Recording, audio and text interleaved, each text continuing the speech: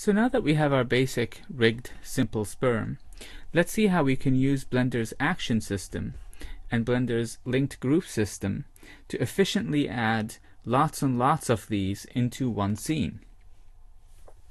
First of all, let's look at the actions. Now that we have these bones that do certain things, we can look at the action editor here.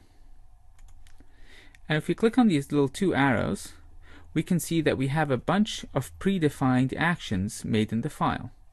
For instance, we have sswriggle, which is an action that basically shoots up this bone forever vertically in the Y space, like so.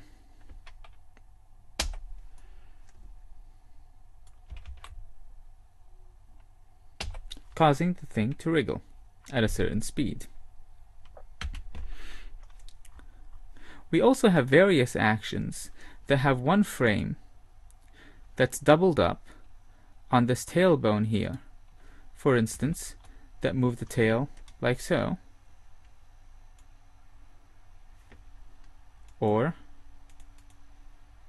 that they bend it down, or bend it to the left and the right at different angles. And they have only one keyframe on that that's held for the entire duration of the action. What that allows us to do is to go into the NLA editor and add these actions as strips.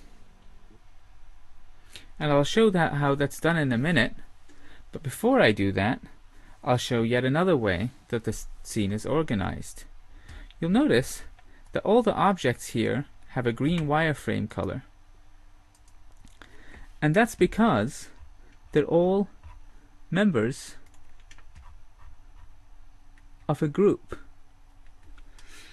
And that group is here, sperm. Because they're a member of a group, they can be linked in as one object into a file. Let's create a new file. Erase everything in it and save it in the same folder as tutorial 15.blend. Now that we've saved the file, Blender knows the path of it. We can start linking things into the file from other blend files with relative paths. We'll do File, Append or Link, switch the button to Link and click on Relative Paths. Browse around until we get to our sperm source file, click on Group, and click on sperm. You can middle click here, or you can click on it once and click Load Library. It looks like nothing happened, but if you use your Add menu item or spacebar and Add, you can add a group and you can add an instance of it. And you can simply duplicate this by hitting Shift-D, or you can click the cursor somewhere and add another one. Now these can be rotated, scaled, or animated in your scene as much as you want, just by moving them around and keying that. So for instance, I can open a timeline here so I can see what I'm doing. I can take this, click on the record button, click it here, move the time forward, and then move it forward like this. But that doesn't cause it to animate in a convincing fashion. So let's see how we can actually add those actions in that we had from the other scene. I'll change into an NLA editor so we can see what we're doing, and I'll append some more things. In fact, I'll link them, again with relative paths, but instead of linking a group from that file, I'll link actions. And I'll actually select all these actions that start with SS that apply to this secondary sperm, and I'll load them in to my scene. Now with this particular object selected, I can hover my mouse in the NLA, hit Shift-A, and add a wriggle action as a strip. Nothing appears to change at first until I hit the N key here. And in the transform properties for that strip, I add the name of the speed control armature as the target of my action. Now it wriggles for as long as the strip is active. I can now scale the strip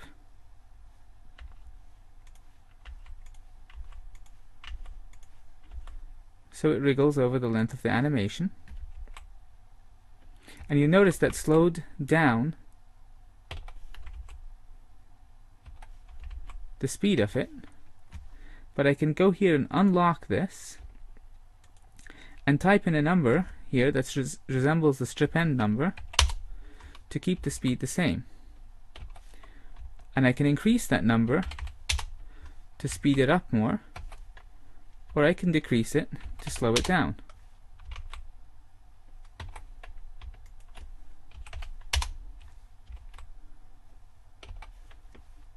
Now I can still do more things here to vary the shape of the tail. So I can go to this frame here and add another strip. Let's say this SS bend down action, and also type in speed control as a target. And you'll notice that the tail bends down at these frames. And I can further smooth that bend by adding some blend in and blend out to that strip that cause it to smoothly blend in to that pose and out of it.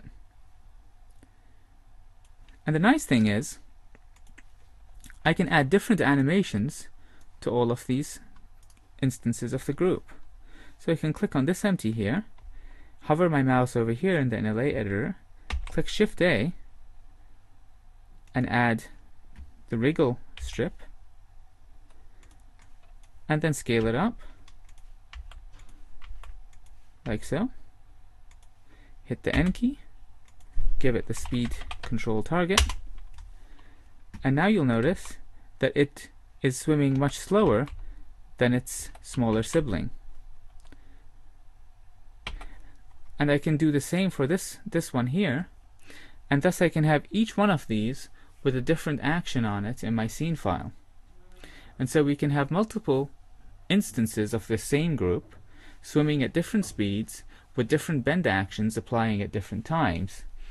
And if you're a Python programmer, you can easily write a simple script that will put random NLA strips on each one of these things, so you can create randomly shifted actions on them at different times.